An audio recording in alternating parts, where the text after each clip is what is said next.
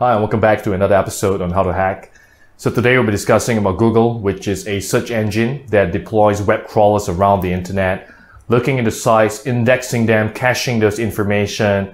And what you can do is you can do very precise search rather than just based on keywords.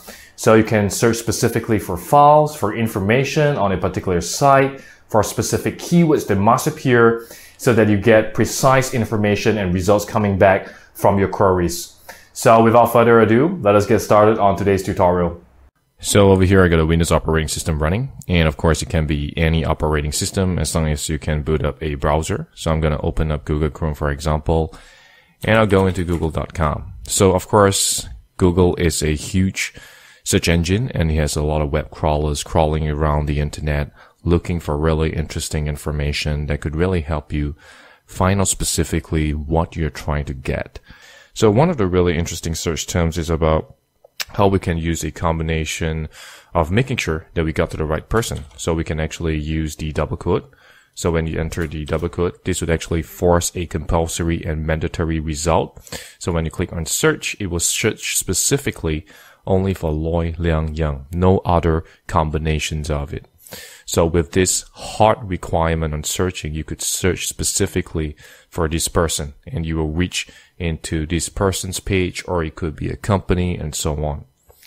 And the next thing we can look at is also in terms of looking for OR. So perhaps you're looking for article hacking and you're trying to learn about article hacking, or you're trying to learn about penetration testing. So of course you can enter article hacking and you can put a OR sign and you can actually put penetration testing. So what it would do is you would actually have a hot check on both article hacking as well as penetration testing. So it's either article hacking or penetration testing or both. So if it shows up on a website, it will actually show up here immediately over on the search results, showing both of these two key combined words. And of course, there's also an AND capability. So if you put, for example, AND, you can actually look over here and this would actually do a hot search. So it will search both article hacking and penetration testing must come out as part of the search result. So of course, in this case, on the first one, you can see that article hacking is showing as well as penetration testing that is showing. So immediately you will get into all this information and details coming in from the search term. So this is a hot requirement, whereas OR means that either one of them can show up in the search term. So this is really a useful way of looking at for information. And of course, there could be specific information you want to find out regarding a particular site. So for example, you want to look for potential cache. So you can actually enter cache and say, for example, we want to look at some of the sites.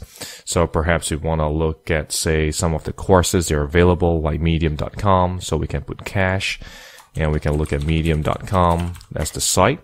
So it will show just the site for medium.com as well as the cache available, and you can go into the cached information. So in the cached information, you could actually see details that could have been published a while back, or you could actually specify it as a web server administrator and you could remove all these cache functions coming from the web crawlers. So likewise for here on the second result, we can open up in a new tab for the cached results. So likewise, the administrator has disabled it. And of course, we can also look at some of the other sites here too. So of course, moving forward, we can also look specifically for sites. So of course, one of the very popular site is Nullbyte. So of course, when we enter Nullbyte, we can actually look up the site. So the link is nullbyte.wonderhowto.com. So this is a great site. And of course, when I go into the new tab of it, I can actually copy the link. And when I go back into my article hacking or penetration testing, and I can actually indicate the site that we are trying to search for. So we can actually enter site followed by the URL or the domain name of the site. And we can click search. So it will only search for sites coming from nullbyte.wonderhowto.com. So for example, there is a part 1 introduction, how to create a lab for Android penetration testing, and so on.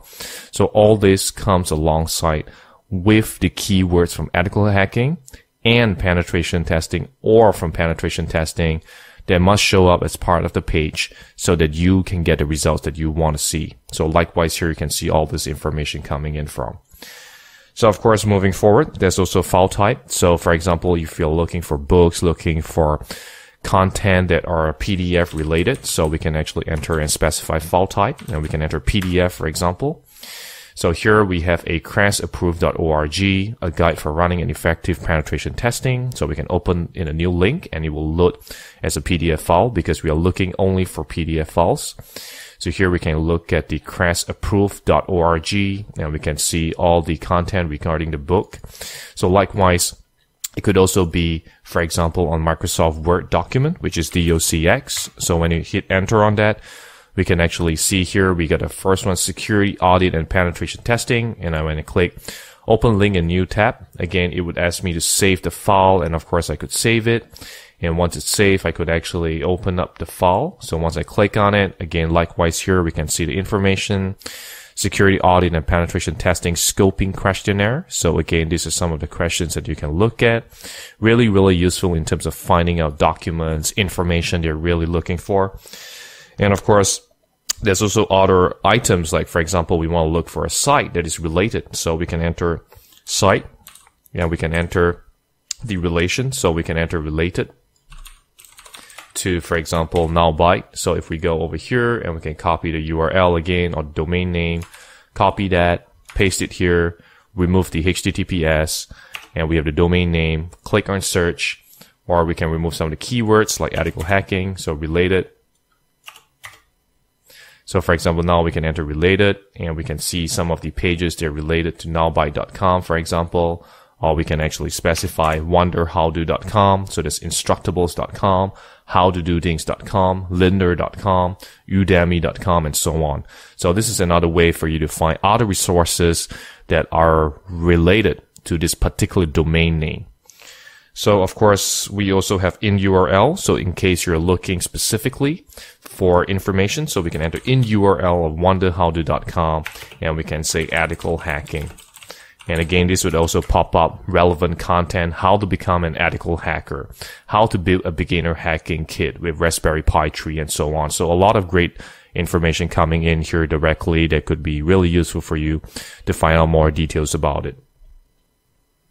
So another way to look at it is also in terms of the in-text. So it's not just in URL, but you can also find in-text. So in-text means is there any specific text inside the specific page that you're looking for that has, say, ethical hacking. So again, all this information could be really, really useful to help you find specifically for text that has ethical hacking inside the page. So of course, here we have EC Council. So here's what is ethical hacking. And of course, when you open it up, and if you do a Control F, you can actually see all this information coming in too. So really useful content and the keyword and parameter to use.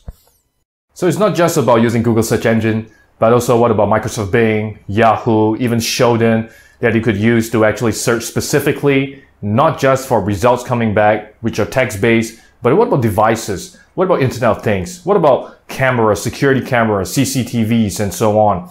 And all this comes from the result of all these multiple search engines that you can utilize. And of course, we'll be discovering and exploring them on future tutorials about how you could actually get all these results coming back to your computer and be able to compare the results and see which one gives you the most accurate. And you could actually uncover even more information coming in from all these search results. So I hope you learned something valuable in today's tutorial. And if you have any questions, feel free to leave a comment below and I'll try my best to answer any of those questions. And remember to like, share, and subscribe to the channel so that you can be kept abreast of the latest cybersecurity tutorial.